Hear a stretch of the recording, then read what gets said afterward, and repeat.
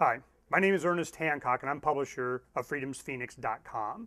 Today we have a special guest, Cindy Sheehan. I've known about what she's been about and what she's been doing for the past 5 years or so. And I'm telling you, a mom always gets to have the last word.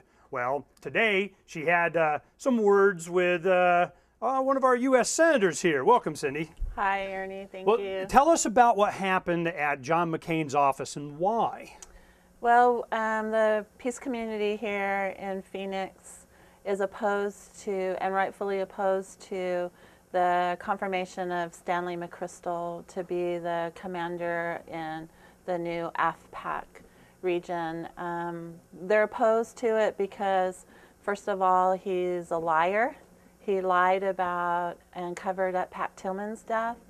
And I'm opposed to it because of that, but also because I don't think we should be increasing forces in Afghanistan and cross the border and bombing Pakistan. I don't think we need a military presence there, and especially one like McChrystal. I think McChrystal sends a clear message to the people of that region, number one, that we're going to nail them to the wall, and to the peace movement here. Obama sent that message to the peace movement that he does not care about his base. And so I joined with a coalition of peace groups here, and we protested in front of John McCain, Senator McCain's office here in Phoenix, and we delivered a message inside to him that his constituents want their voices heard and that they're opposed to the confirmation which McCain seems to be supporting.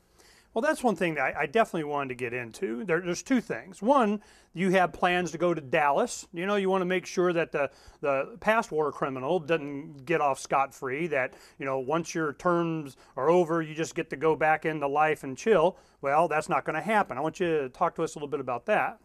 Well, first of all, you know, George Bush, I believe he still has the place in Crawford, but he and Laura live mainly in Dallas now. And it's, to me, personally, I'm never going to be able to move on with my life the way it was before George Bush was president, right? My son is dead. My son will always be dead. And I'll always have that place in my heart where he should be.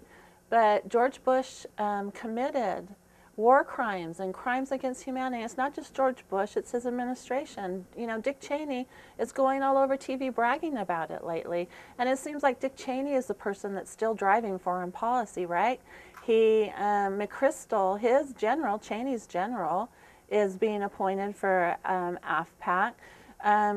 They went to Obama and said, don't release the torture photos, and Obama caved in to them and not to the pressure from the left. So it's just that George Bush should be held accountable, not like you said, go and just lead a life of leisure after what he's done to the world.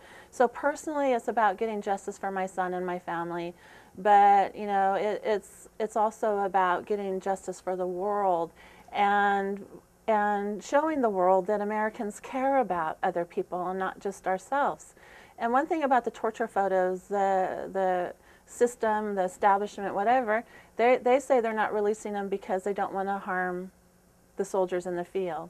Well, you know, that's wrong on so many levels. First of all, they don't care about the soldiers in the field. They care to bring them home. Obviously. And, you know, secondly, torture harms our soldiers in the field. And everybody in the world knows that we're torturing.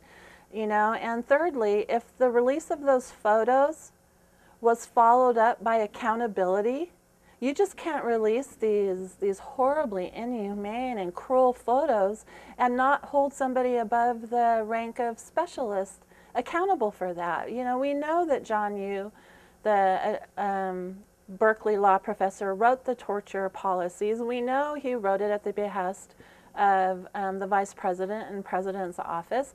Dick Cheney has admitted to it, but Dick Cheney is trying to, you know, inflame passions like, well, it kept us safe.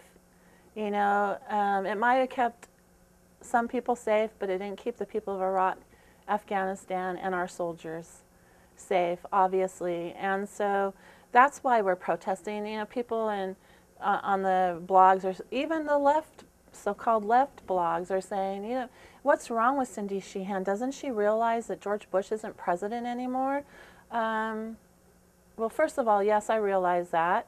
And secondly, it's not about going and telling George Bush to bring the troops home anymore. He didn't do that when he was president. He can't do it when he's a private citizen, for sure. But it's about just keeping that issue alive.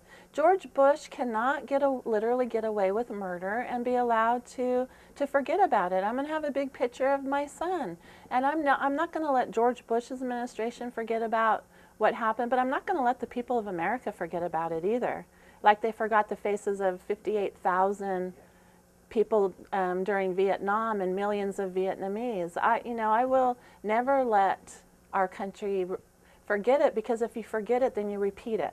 And now, look what we're doing now. Exactly. Now we're repeating it now. Yeah. No matter how important a lot of things like Downing Street memos and a lot of the torch Abu Ghraib came out, and there's so many things that came to the front that had no effect, not near as much as it did of Mom.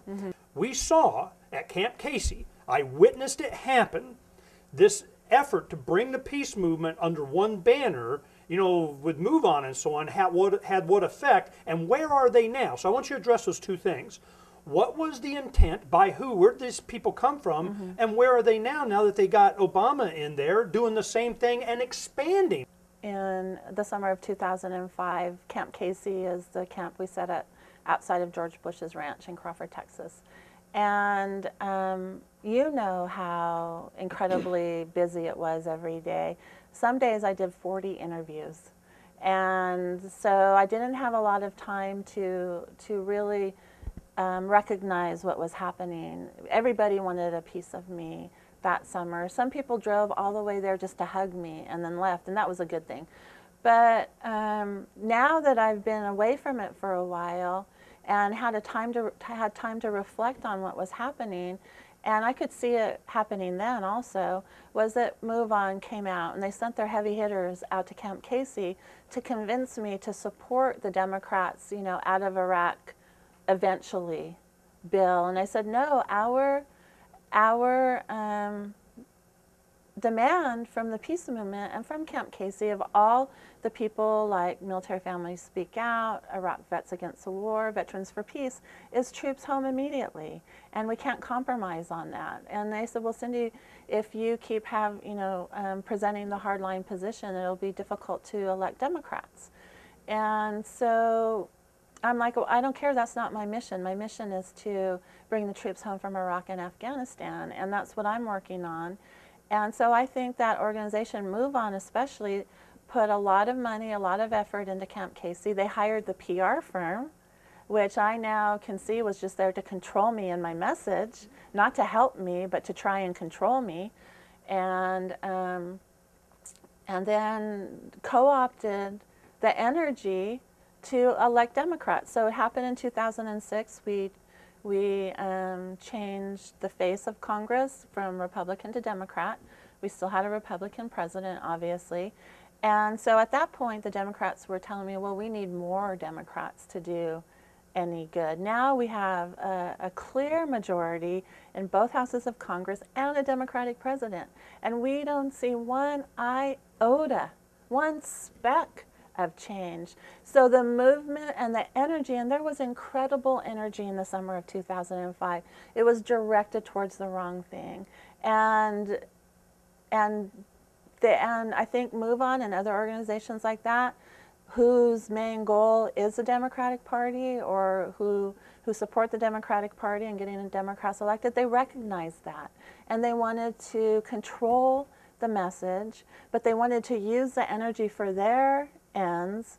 And once they achieved their ends, since the Democrats came into power in 2007, there's been little effort from an anti-war or a peace movement. There's been pockets. In fact, Pat, the opposite. Right. There's been pockets of energy.